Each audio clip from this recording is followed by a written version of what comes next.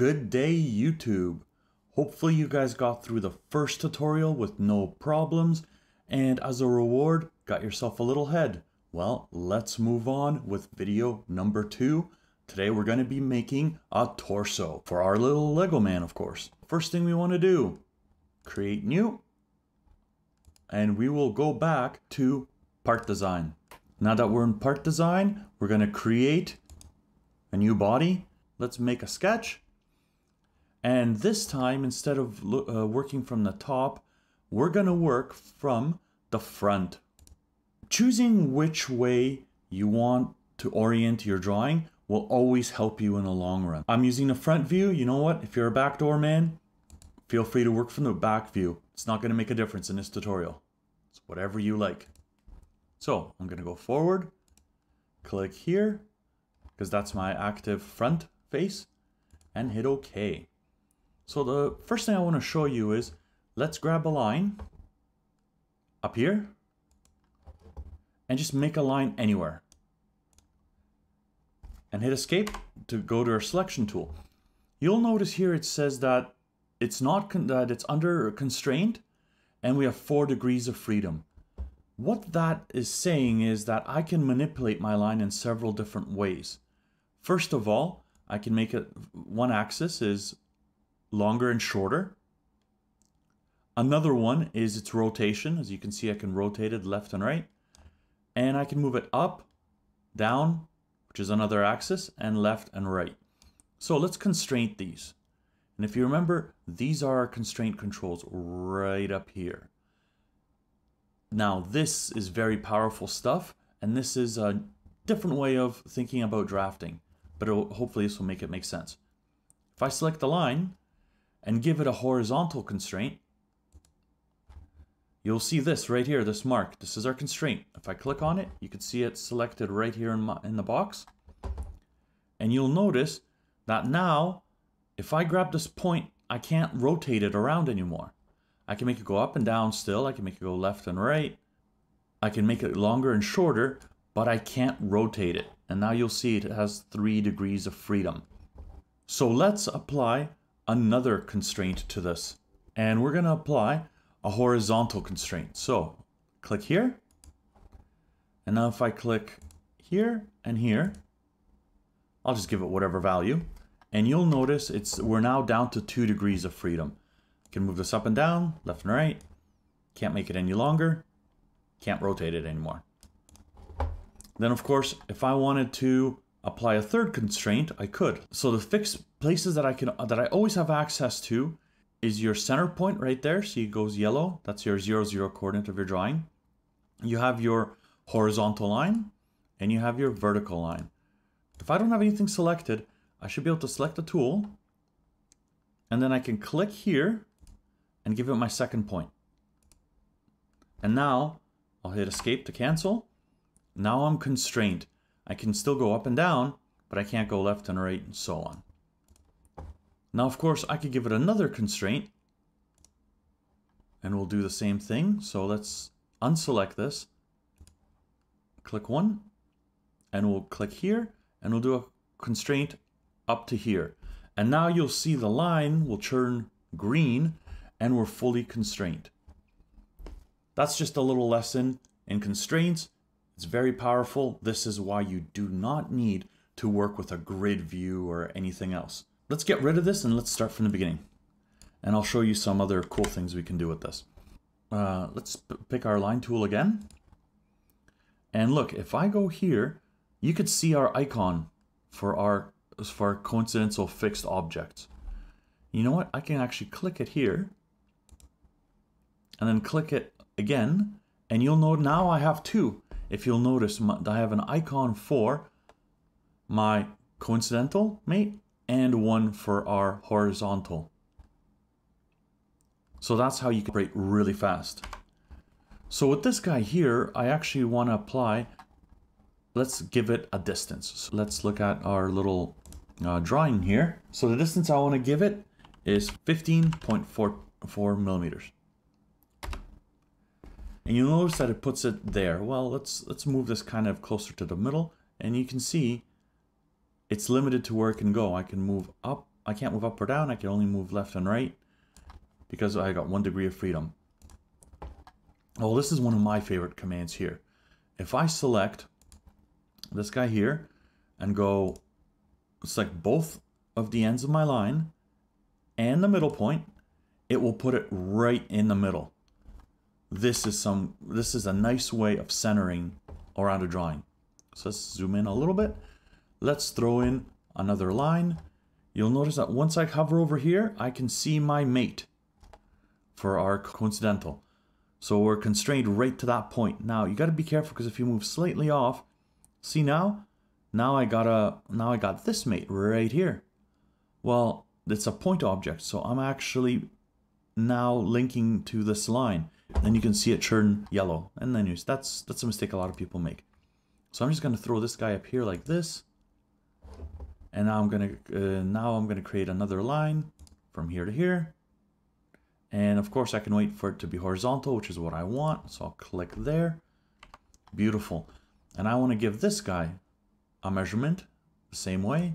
Fix horizontal, click, and the measurement here is 11.36 millimeters.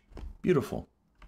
And because I want to make it easier to line up for my drawing, of course I'm going to use my equidistant, my concentric, or my equidistant mate. Click here, and this time I want to bound to the line, not the center point, like the last time. So I'm going to click the line, and now, as you can see, I'm in the middle. Now finally, let's add our nice line, and we'll just throw it here, just to show you that again, if you wanted to click here, and click our coincidental, it will snap together. Or I can select if I don't have anything selected, I can grab our tool, click this point, and again, click this point right here. Make sure I'm at the right one, not at the wrong one. Of course, this won't let me snap it, so to the wrong one, which is good. And click. And now if I click cancel, I'm right where I need to be. If you're an old school CAD guy, you will have noticed we did this all without using grids or snaps or calculating angles or any of that stuff we had to do back in the day. So my final dimension is, let's give it a height. So because we have 1 degree of freedom, and guess what? That's the only degree of freedom we have left. You can pick points in your drawing, move things around if you're ever interested in which points of freedom you have. So I'm going to select our vertical, click here, and I can select this point just fine, but I really like to work using my center coordinate as much as I can. So I'll click it here, and now it asks me for what size, and guess what? 12.77 millimeters is the actual drawing. We're fully constrained, solved in 0 seconds, beautiful, close. Now that we have our body, let's make it turn it from 2D to 3D. So the first thing we want to do, just like last time, we want to give it a pad. Now, when you look at your pad and you get your preview, it's too bad that the line doesn't really show through the middle, but I'll show you something. The distance I really want is 7.85 millimeters. Now I have 2 ways of doing this. So this way we'll put it into the plus. If I click reverse, it will put it, or plus, it will put it into the minus. But I can also click symmetrical to plane, which means it will take half that distance positive and half that distance into the negative. And for this case, I'll show you why symmetric plane kicks some ass. So we're going to click OK. So the next thing you want to do is I want to hollow out this shape, because as you know, a Lego man in a torso, we're empty on the inside here. So we're going to use a new tool. And the easiest way to use this tool is to select a face that you want to left open first. And then we're going to click here and make thick solid. Bam. And now as you can see, we're hollowed out except for here. Now the tool has a few defaults. that I actually don't like. The first one is our joint type. When you look at our joint type, I don't want it arced. I want it to be intersection. So now you can see, instead of being all rounded off, we're squared off. And here's the other thing I don't like. Watch what happens when I change the thickness. See how it gets thicker towards the outside? That's not what I would want as a default. I think as a default, it should make the shell on the inside. And the way we actually change that, make thickness, by selecting make thickness inward. Click, and now as you can see, when we raise, our outside is staying the same. So the thickness we want is 1.5 millimeters. So moving on, now we got this torso. It's starting to look more like what we want. So let's make the neck. Click here, and I will select make a sketch. Now, because we drafted it outward in 2 directions, symmetrical, we're now actually aligned here right in the middle. So let's make our neck right here, escape, select, I want it to constrict by diameter, click my diameter here, and of course we're going to 4.8 millimeters. Click enter. Now to center this back up, what we want to do is of course use our concentric tool. So click on here, click in the middle, of course click in the middle here, and we're centered up. Beautiful. So close this up, and now we want to give it a length. Of course, the way we do that, just like we've done it in the past, make a pad. The default is always 10 millimeters, which is of course too big for us. So I'm gonna go 5.7. Click enter, and look, starting to look more and more like a Lego man torso, isn't it? We're almost done. So let's take this and let's make a drawing. We'll pick a side, we'll pick this guy here, and of course, now that we have our sides selected, you know we could just hit the make sketch button. Now that we're in our sketch, there's a little weird thing about FreeCAD, and if you notice, there's an intersection here. Because it makes this perpendicular, the intersection point is here, it kind of puts it here instead of projecting it at the right angle, putting it there.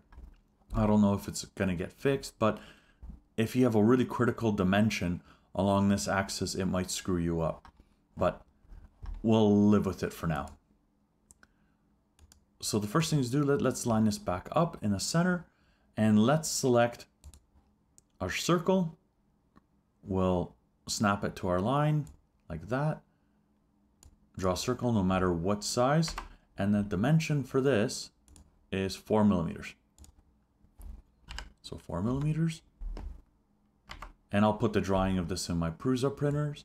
And now we want to go for a height. So of course we want to constrain it using fixed vertical distances. I'll select the middle here, and I'll select the middle here. And the distance is actually 7.24. Look at that.